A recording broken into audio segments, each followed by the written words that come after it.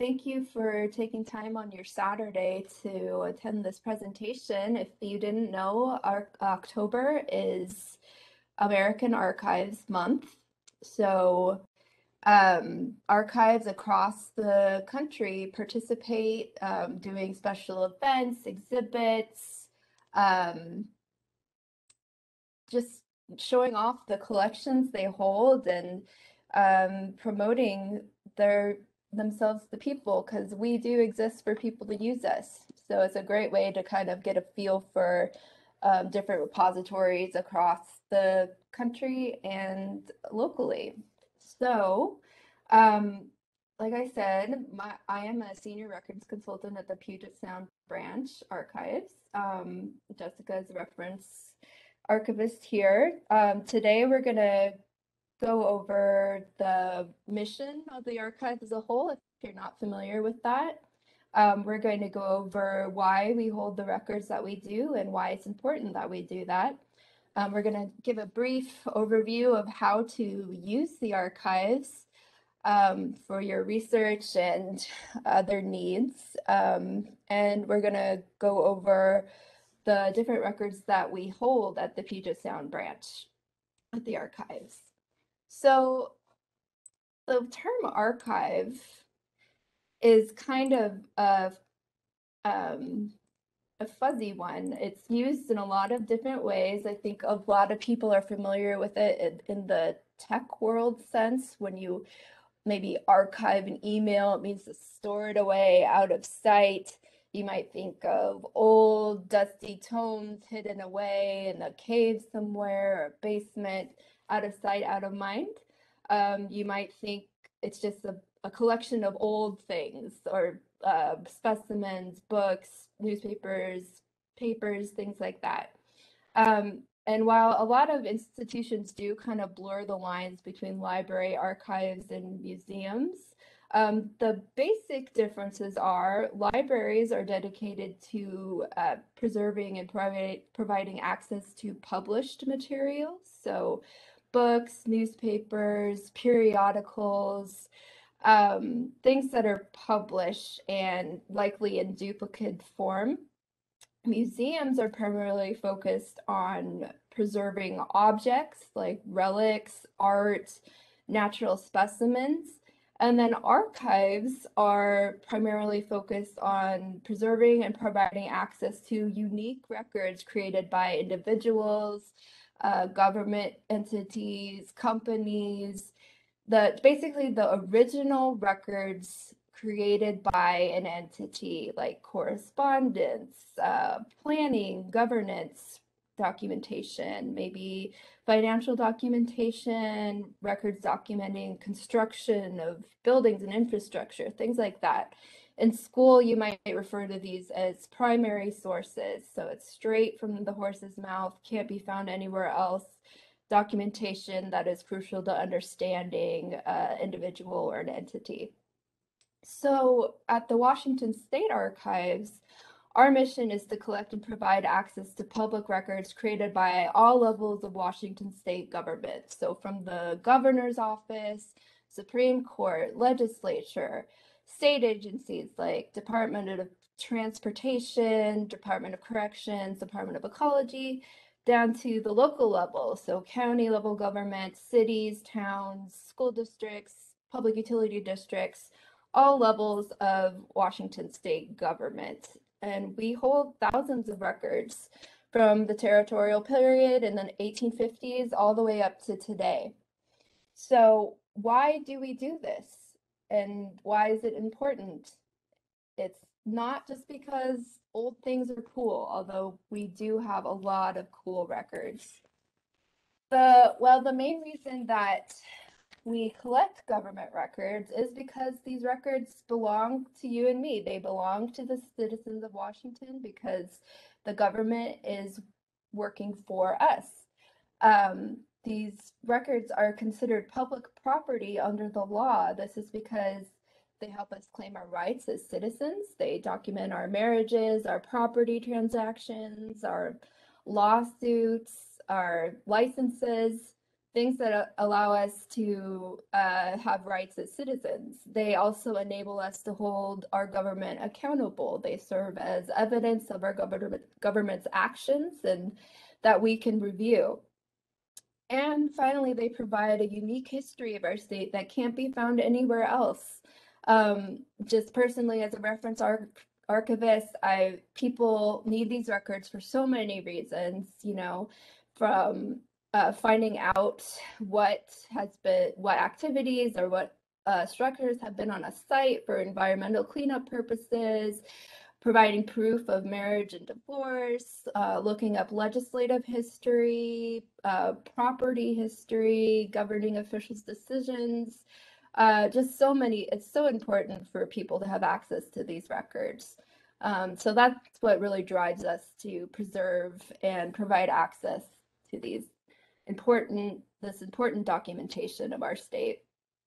It's also important to note that public records exist in any format. I know a lot of people, when they think of archives or records, they think primarily of paper. And while we do hold a lot of paper, it's important to note that records are information that has been captured in a format that allows it to be reviewed at a later date. So that includes electronic records, photographs, audio, databases, anything that was created by government employees as part of their work in the transaction of public business is considered a public record.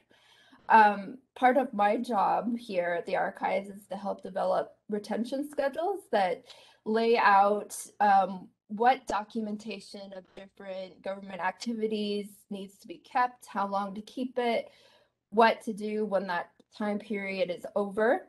About 1 to 3% of all records created by governments are considered to be archival. So a small percentage of records we've determined need to be preserved forever, and 99% of those records are open for public consumption and access. So that is why our mission is to provide free, centralized access to these important records. And that was not always the case.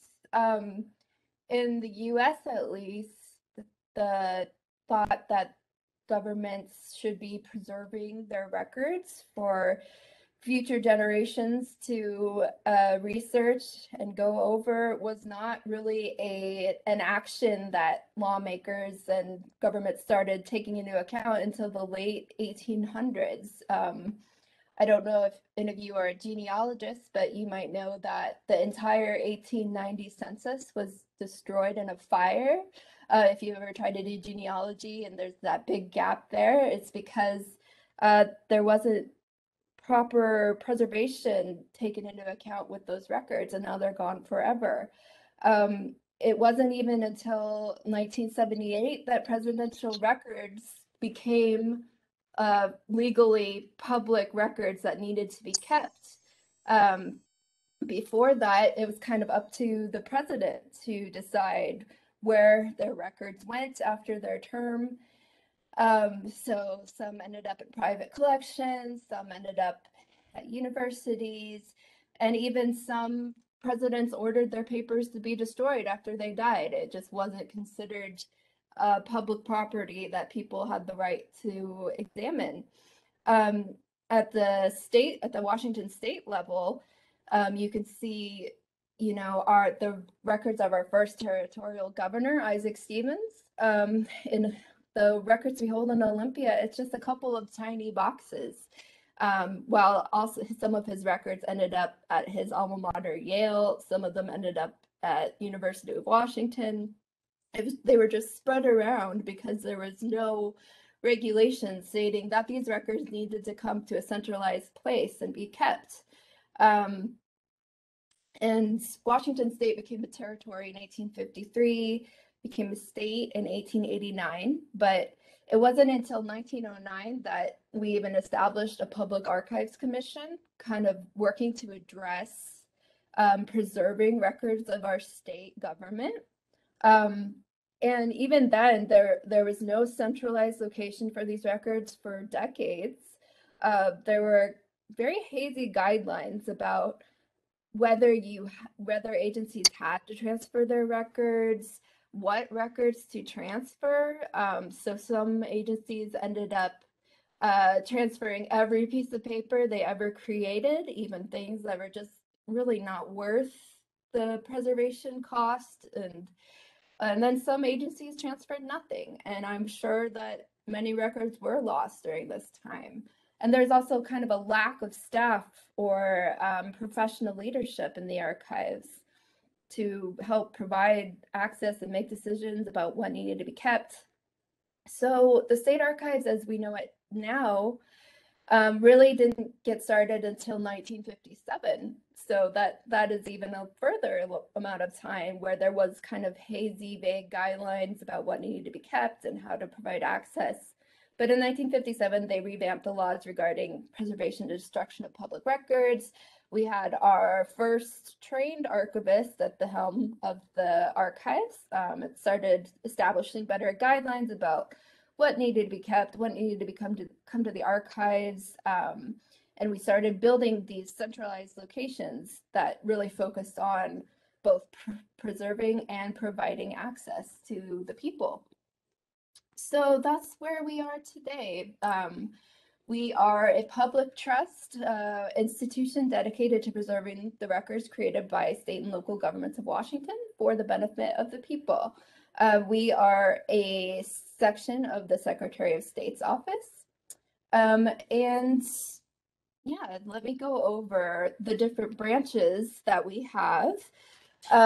So the records that are going to be found at the different branches throughout the state are going to depend on the level of government that is close by and what the level of governments the branch serves. So our main branch in Olympia holds the records of state level agencies. So Governor's Office, Department of Corrections, Department of Ecology, Legislative History, things like that. Our Olympia branch also holds the records of local governments in the 9 Southwest Washington counties. So counties, cities, towns, special districts, things like that. In the Southwest Washington counties, you're going to find that at our Olympia branch. The Bellevue branch, or the Puget Sound Regional Branch, where Jessica and I work, covers local government records from King, Pierce, and Kitsap counties. We're in Bellevue on Bellevue College's campus. We have a Northwest branch in Bellingham on Western's campus that covers local government records from the Northwest Washington counties. Our Central Regional Branch in Ellensburg is on Central Washington University's campus and covers the local government records of the Central Washington counties and cities. And then we have our Eastern Branch in Cheney. That also holds our digital archives. They gather records from the Eastern Washington local government agencies. Like I said, also in Cheney is also the site of our state digital archives, placed over there as a countermeasure to any potential natural disasters that might happen on the west side of the mountains. So they figured that Cheney was a good place for that. So many of you might be familiar with our digital archives, the outward facing portal that has records that are searchable and images of records that are accessible to the public, kind of self-service. It's digitalarchives.wa.gov. There's a lot of great information on there that we're adding new records all the time. We also have a volunteer program called Scribe, which where people can volunteer to help transcribe these records and make them searchable by other people. It's just a volunteer program. You can donate as much time or as little time as you want. So look into that if you're interested. We really rely on our scribe volunteers to help make these online records accessible to people. And then there's also a non-public facing side to the digital archives where we have many other digital records that agencies transfer to us that we may in the future work to make publicly accessible, but just be aware that we do preserve digital records and can make those available to you, just not self-service like the front-facing side. The finding the records that you or information that you want does require a little familiarity with the different responsibilities of different types of government records that we collect. So it's not like a library where I mean, it takes a little bit more thought than just going to a library and checking out a book about prohibition, say. You have to kind of think about, well, what records would capture what I'm looking for about prohibition, for example. So if you were interested in how the governor's office dealt with it, you might want to research at our Olympia branch and the governor's records from the time, see how different state agencies developed policies about it, maybe liquor control board records, things like that. If you were interested in more of the local approach, like how cities and towns dealt with prohibition, you might want to take a trip to one of the regional branches and check out the local government records we have. So again, the kind of knowing the difference between what's going to be held at the state level, what's going to be held at the local level. At the local level and state level, we might have commission, board minutes. Local level, we're going to have ordinance resolutions. We're going to have articles of incorporation, both for when a city or town is formed, and those were filed at the state level. Also, and like corporations, like businesses, if they filed with the state, that's a popular history topic of tracing the history of different corporations, their different names over time, who were on their boards of directors, things like that. Another popular records group that we get a lot of research for is property records. And Jessica's going to go into a little bit of this sooner, but like with the library analogy, we're not going to have a neat little file on your house per se. You're going to be looking at records of your property or a property you're interested in through the eyes of how the government would have captured information about that property. So we've got maybe assessor records assessing how much property is worth throughout the years, tax rolls showing what taxes were paid on a property, things like that. We also have some vital records, birth, death, marriage, divorce. Again, the time period is going to change, what's available where. So for example, prior to, so 1907 and later, birth and death records were recorded at the state level. Prior to 1907, when that law was passed, any sort of birth or death records were recorded at the local level, if they were recorded at all, because it wasn't required. So it just, you get to know the little ins and outs of the laws over the time periods. You can always contact us if you have any questions about where to find the records you're looking for, because it can get, again, a little confusing throughout the years.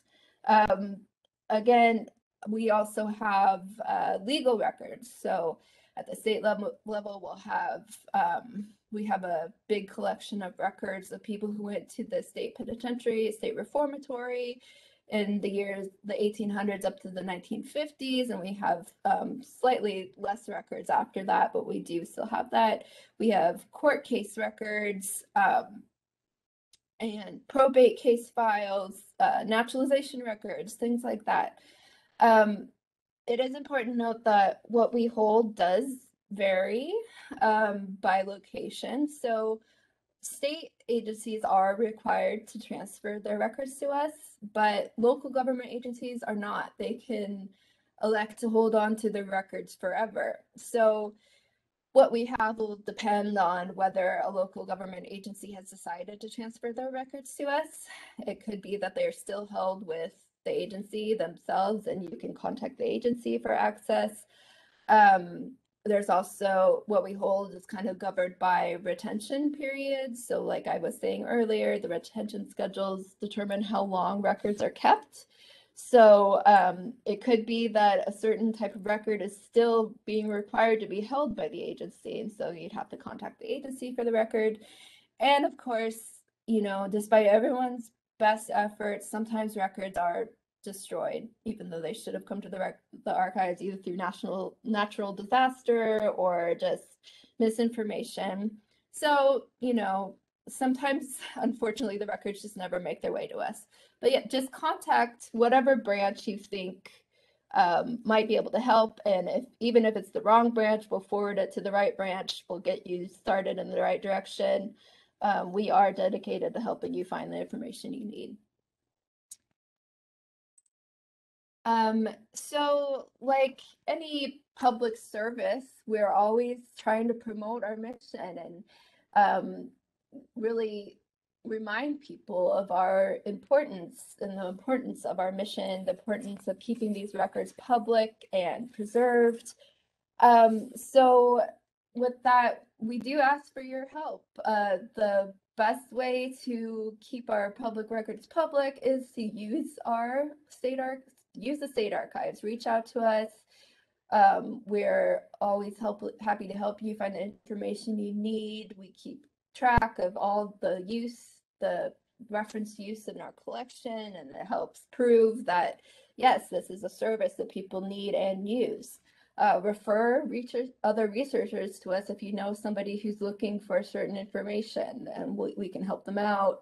If you work for or are adjacent to state or local government agencies, bring it up. Be like, are we transferring our records to the archives? Are we in contact with the archives? What's going on with that?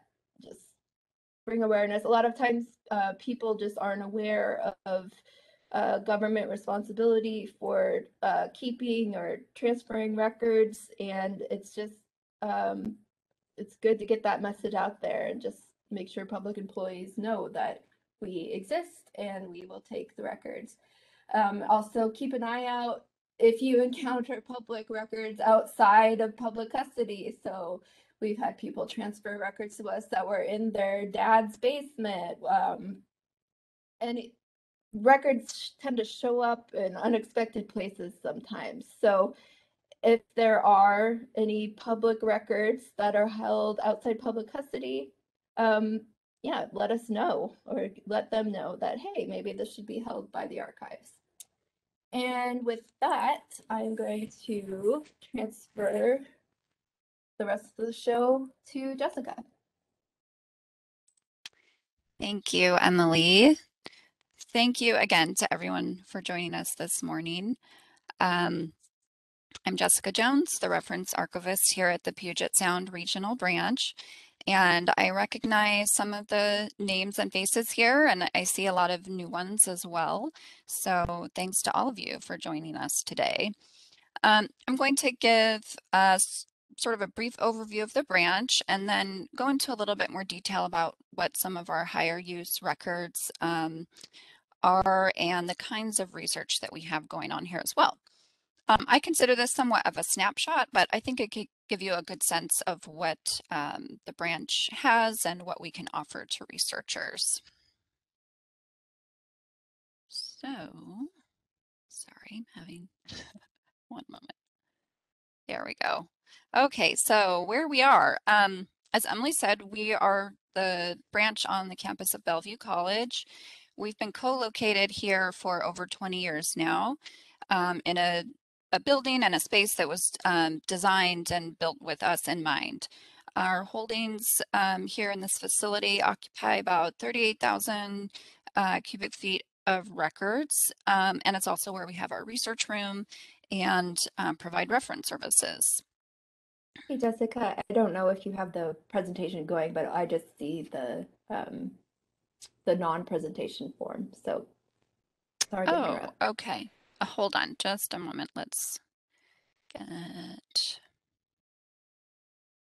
back to the beginning. So you can see it, but it's just in the Yeah, it's non-presentation not in the mode. presentation mode.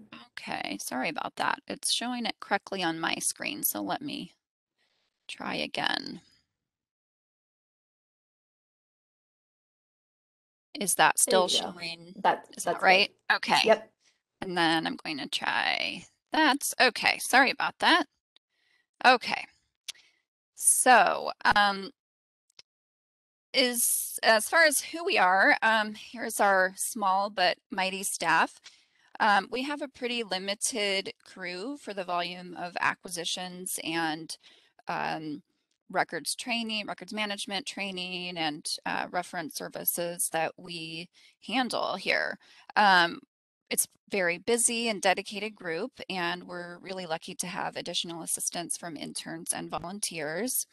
And I just wanted to point out, some of you who are familiar with us might recognize one of the volunteer names here, Phil. Phil Stairs worked here at the branch for over 30 years and only recently retired. And she's now one of our regular weekly volunteers. And another longtime staff member approaching well-deserved retirement is Mike Saunders, the Puget Sound Regional Archivist, after over 40 years with the agency. So let's get into what we have here. As Emily mentioned, I think you've probably gotten a sense by now, our geographic scope, King, Kitsap, Pierce County, the chronological scope, we have records starting with the territorial government era to records that were created in 2020 that have been transferred here. And as for the format, the high use records that I've mostly used to fulfill requests are documents, photographs, microfiche and microfilm, and volumes, very large, heavy volumes. And other materials I've used in fulfilling requests include maps, visual materials like slides and oversized photographic prints, and audio recordings.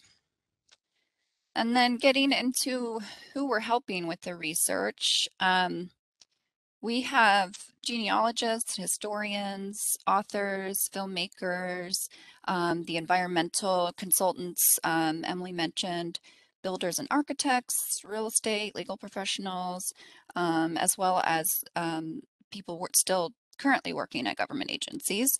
And then we just have the relentlessly curious among us. This is by no means an exhaustive list, but it shows, I think, that we have a pretty wide variety of researchers with different goals in mind. And this is probably also a good place to note that we hear from a variety of both experienced and less experienced researchers.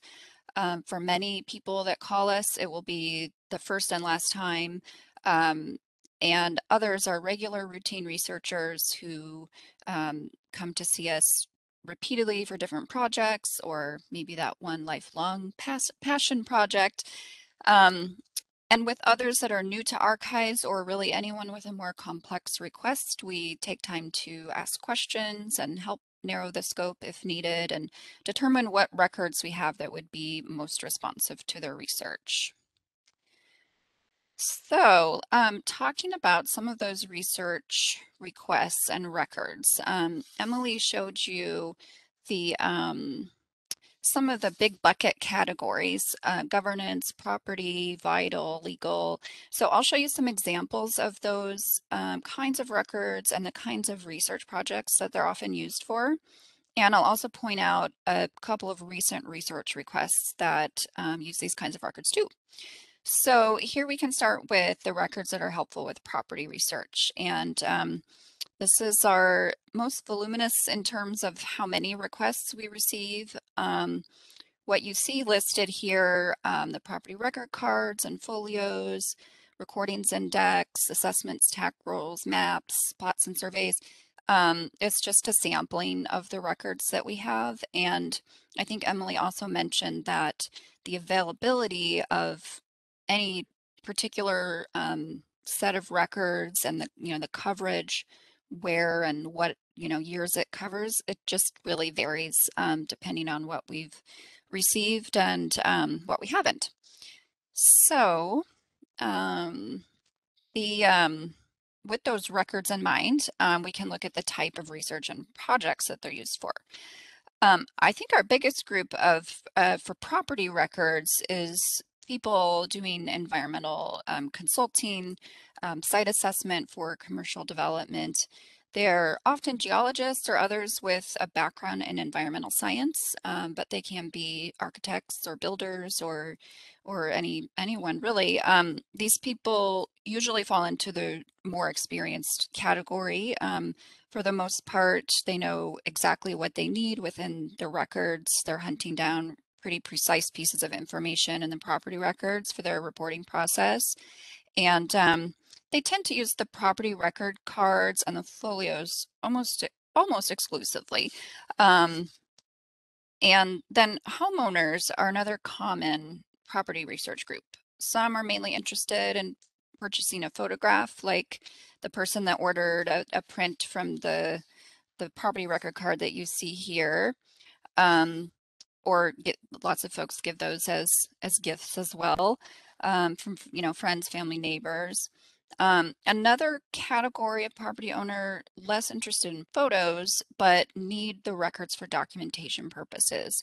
Like when you have to deal with problems related to things like legal lot determination, grandfathering in property, non-conforming properties, neighbor disputes, things along that line. And then I wanted to point out that the last two on this list, GIS mapping and appraisal, one of these is a very common request, and one is a little bit less common. But they are ones that we've received recently. So the person requesting the Kitsap County deed from the 1940s with this map, this is just an excerpt section of the map.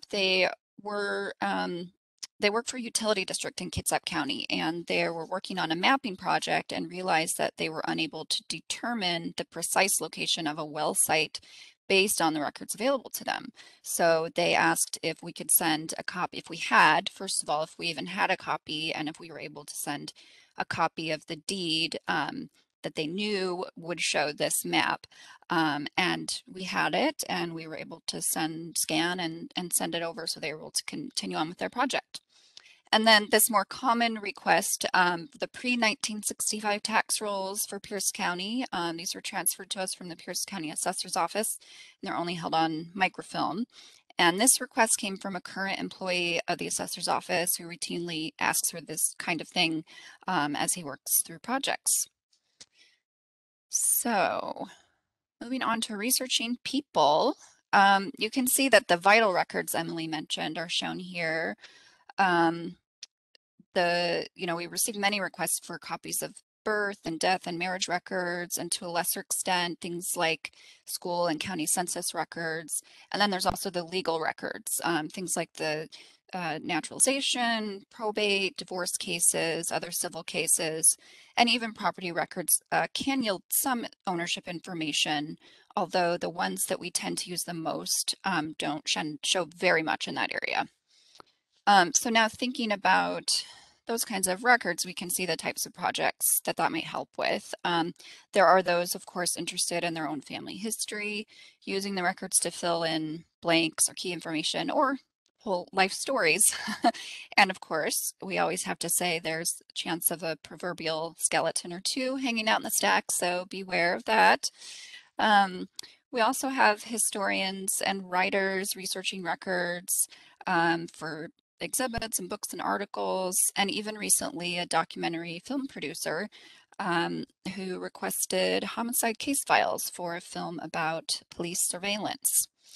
And the examples of recent research requests here on the left is a map from one of the school census volumes we have for the Tacoma area. This was then called the Lowell School or the Lowell District of Tacoma. And that one jumped out at me because I went to Lowell Elementary and kindergarten, just off the side of this map. And this was pulled for a researcher who was looking for info about his family members from the early 1900s, I believe it was.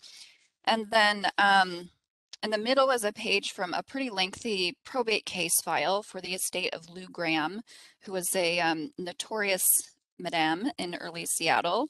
I believe the person that requested that is a writer. And then on the right, we have a page from a transcript of a coroner's inquest proceeding related to a murder outside a saloon in 1905. I think it was by a timber camp, if I remember right. One of our regular researchers is using information from that for his work at the East Side Heritage Society. And I'd like to pause here and say there's another group requesting vital records that I would characterize as just sort of average members of the public. They're not really researching in the way we've been talking about here so far and the way we might be used to thinking about that word, but they need copies of records for personal business. So the property owners managing issues certainly fall into that category, as would someone asking for vital records for a driver's license or a lost marriage certificate, things like that. And although motivation is not really relevant to our role as public servants in preserving and providing access to these records, I think it's helpful to keep in mind where these requesters are sort of situated when they're coming to us. And for instance, those who are in need of vital records to manage the process of settling estates for family members or securing Social Security benefits after a spouse passes away, it's a pretty common request. And those people are coming to us in a recent, with recent loss and what is a very extraordinarily difficult time in their lives. So I think it's our responsibility, and I feel like it's my privilege to be able to help them make that a little bit easier. And then I just thought I would show you a little bit to wrap up sort of about the records and the research. We're looking at some recent, recent research projects here that all happen to be agency requests. And the agency transferred the records to us, and then they need to have copies for various reasons, similar to the assessor's office needing that tax roll from microfilm. We call of course, these are governance related, like the document on the far right. It's a 1910 ordinance and council bill. You can see outside with the stamps and the signatures. The city of Seattle has scans of these records and transferred them to us as security backup, if I remember properly. So they do occasionally ask us to scan and send something. This one, they actually needed the entire outside scanned because they believe that there might have been notations, and that document folds open to a full-size set of pages. So the document in the middle is a similar request, pretty common one. The City of Shoreline Clerk's Office needed a copy of the minutes from a particular city council meeting sent over to them. And then on the left, we have an actual picture of a researcher in the research room. This is a longtime Port of Tacoma person who has actually been in a couple times recently. The port's transferred records here, and he was looking for a very particular image that he remembered actually taking the photograph at an event like 30 years ago or so. And he came into the research room and looked through what he thought it would be in, and he couldn't find it. We were able to track it down, and it was in a slide collection. So here he is with, you can see our branch archivist, Midori, helping him there with on the left. And he ended up finding the exact image that he was looking for. So that is sort of the overview. And if you're ready to start your own research, you can see the collections listing on our website.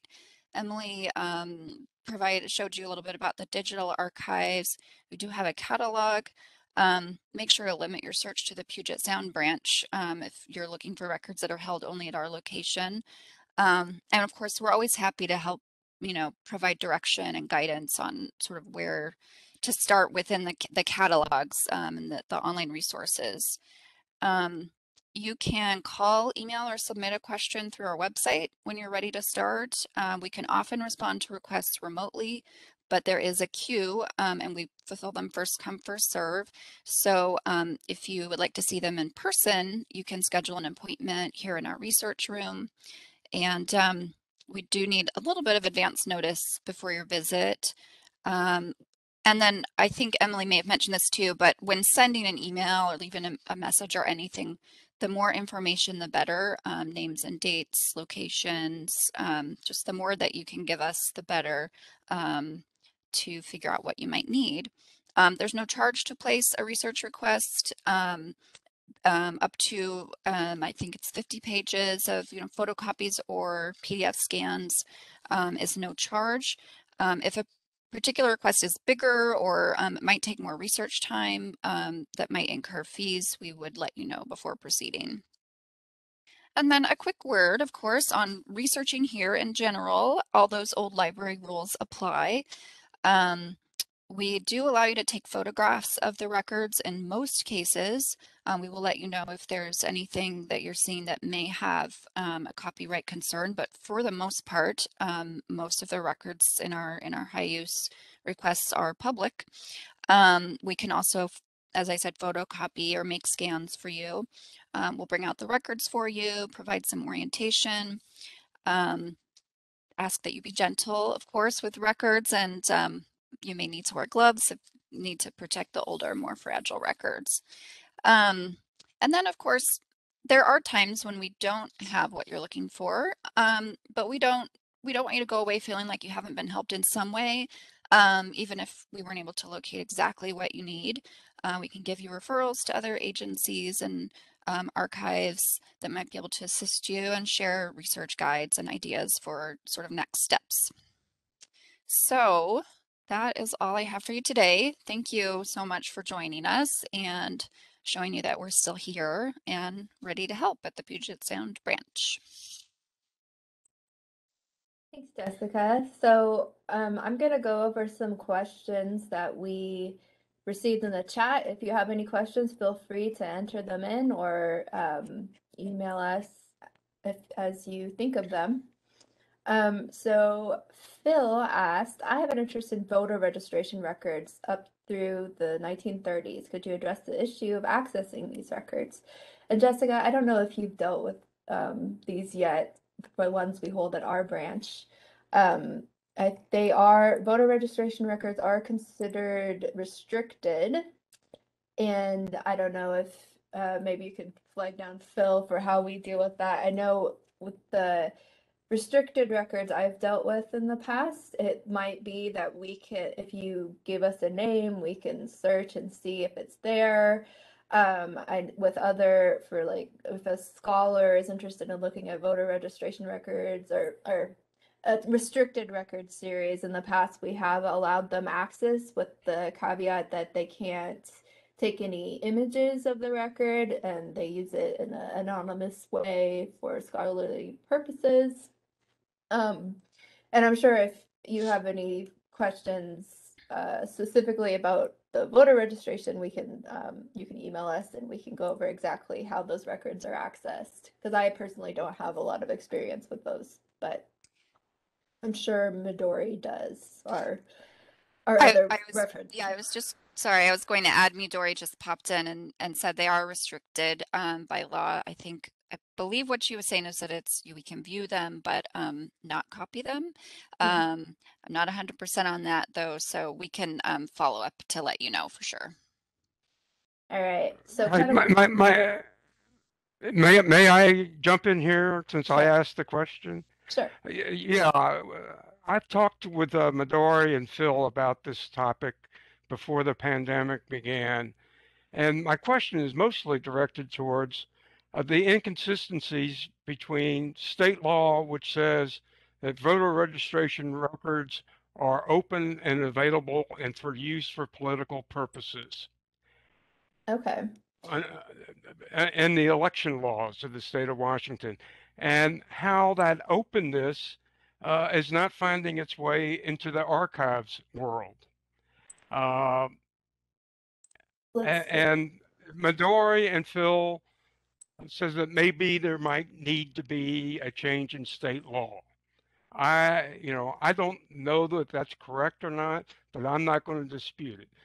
I would like to know how we can open the historical voter registration list for use as an historical archive serving historical research purposes.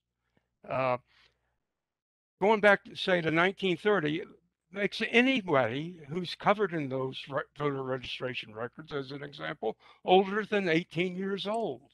There is a little provision in the Washington state election laws that says that anybody under the age of 18 until they're 18, their voter registration information is not to be disclosed.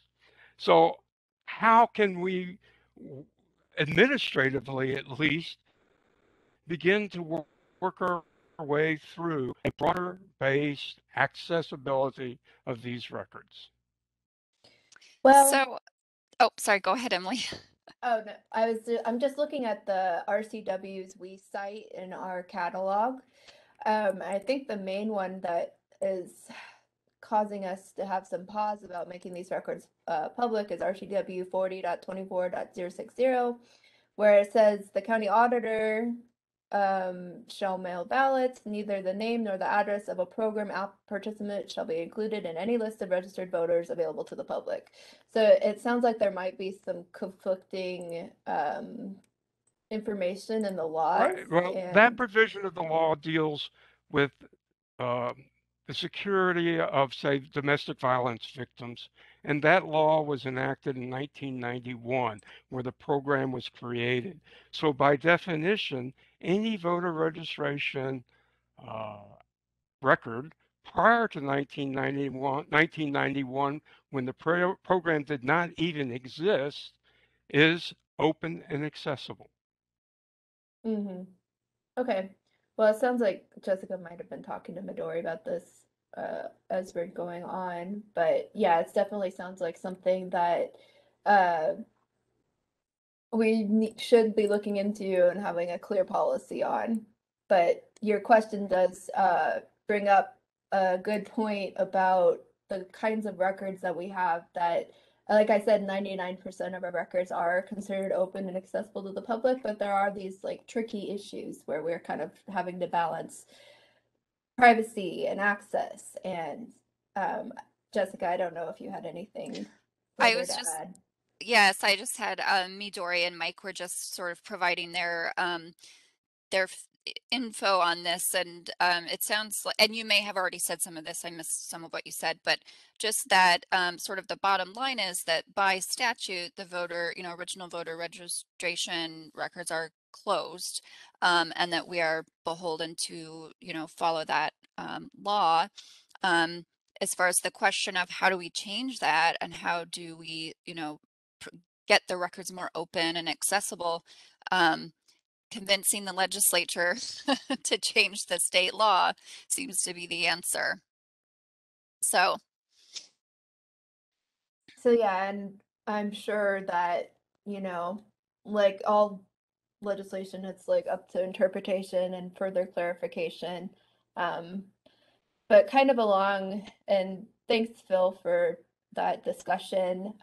We're just going to move on to kind of an adjacent question that we had in the chat about Western State Hospital or other state hospital patient records. So again, these are records that are considered restricted. We don't hold the actual patient treatment records themselves, but we do hold registers of patients. I think ending in the 50s or 60s, getting starting from the 1800s when the state hospitals were formed. So in that case, what if you suspect that somebody was a patient there, you can forward us their identifying information, and we can look in the registers, see if we can find a record that they were a patient, and if once we give you that information, you can contact the Department of Social and Health Services and see if they still hold the patient records, because the Social and Health Services does still hold a lot of those patient treatment records. And if you can prove that you're a family member, they probably will release them to you.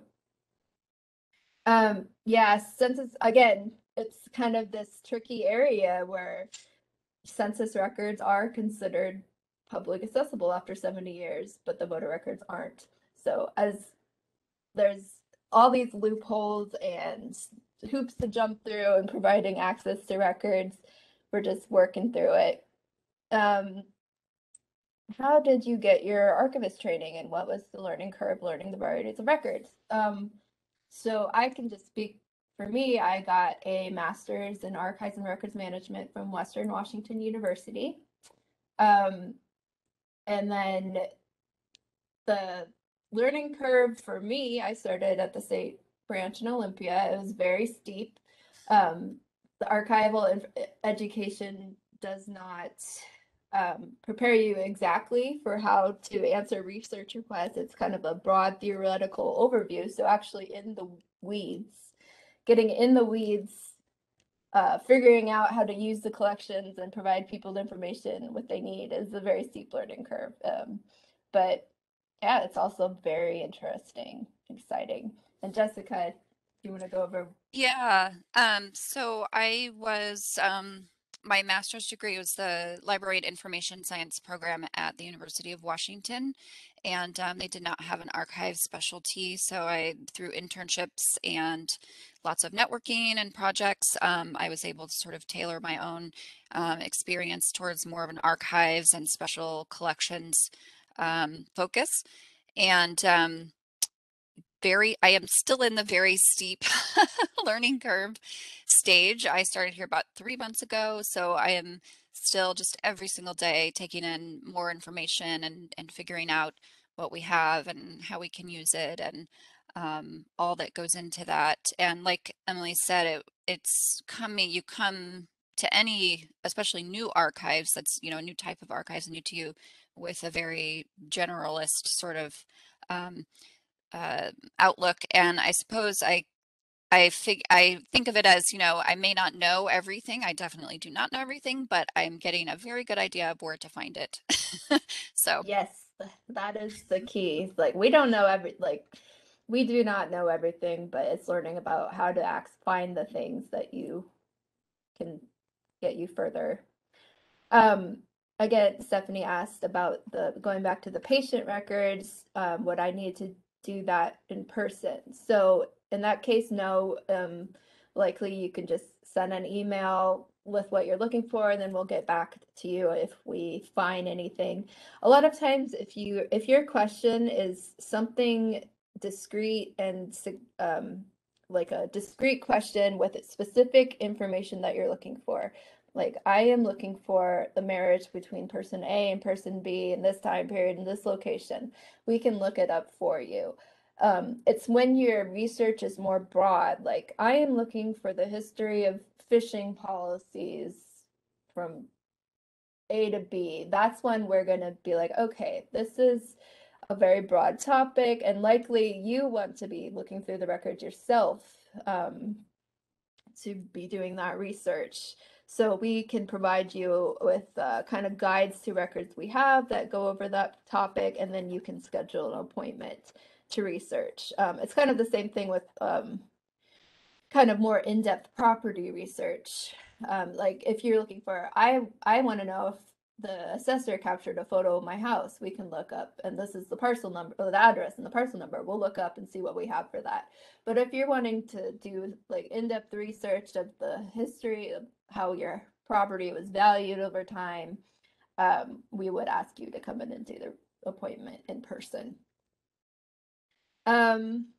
So for back to the patient hospital or the state hospital, you would submit a public records request with Department of Social and Health Services. And then I think in what I've heard from researchers in the past that they will send you copies that I don't believe they would require you to come in person to do that. But yeah, you would send a public records request through their public records officer.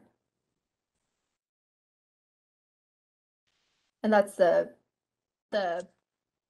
you do not need, I don't know if you are familiar with public records requests, but it's how citizens can request active records from government agencies, so records that are still in the government's possession or the agency's possession. So public records request is how you access records that way, but you do not need to submit a public records request to us because our records are considered just automatically public for the most part. So just submitting a research request is enough. All right. Feel free to, we have a couple more minutes. Feel free to enter in any further questions. I just wanted to also let you know, if you haven't checked out our State Archives YouTube page, we've uploaded a video on this week's haunted archives. So in the past, we've done a haunted archives tour where you could come to the archives in person and take a spooky tour with people from our staff acting out stories of records that we actually have in our collections. This year we just did a recording of those stories. So I think my coworkers did a great job acting out the little stories of people who actually we have records about in our collections. So check that out. And yeah, feel free to send us any questions. I believe if you still have the email I forwarded you, you can reply to that. Or if you want to just send us an email to our branch, Puget PS branch archives at sos.wa.gov. And thank you, everybody, for participating today. Thank you all.